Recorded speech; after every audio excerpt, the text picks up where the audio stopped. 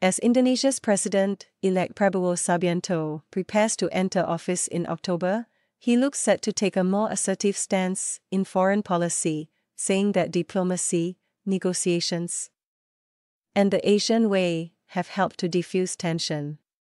Prabowo, 72, won February's general election by a huge margin, along with his running mate Vice President Gibran Rakabuming Raka, the eldest son of outgoing President Joko Widodo.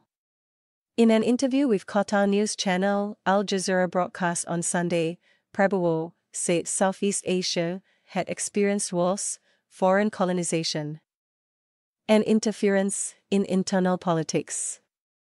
But, he added, we solved it without foreign interference, we talked, we met. The comments came in response to a question on what meaning the term Asian way held for him.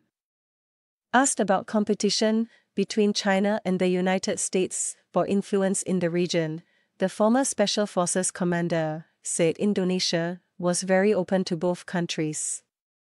We respect you and are grateful for your past assistance, he said. We invite the US, the Japanese, the Koreans, the European. The fact that we are friends with you doesn't mean we can't be friends with China, India, Russia, he added, invoking Indonesia's tradition and history of non-alignment. At a regional forum last November, Prabowo said Indonesia was committed to its policy of non-alignment and would maintain good ties with both China and the United States. In April, he visited China, Japan, and Malaysia on his first foreign trip since winning the presidential election. During the interview, he denied democratic backsliding, saying that Indonesia had seen years of peaceful transfers of government, despite problems that needed to be tackled, such as rampant corruption. Prabowo added that our national interests will guide approaches to the situation on the easternmost province of Papua, where armed separatists have clashed with security forces for years.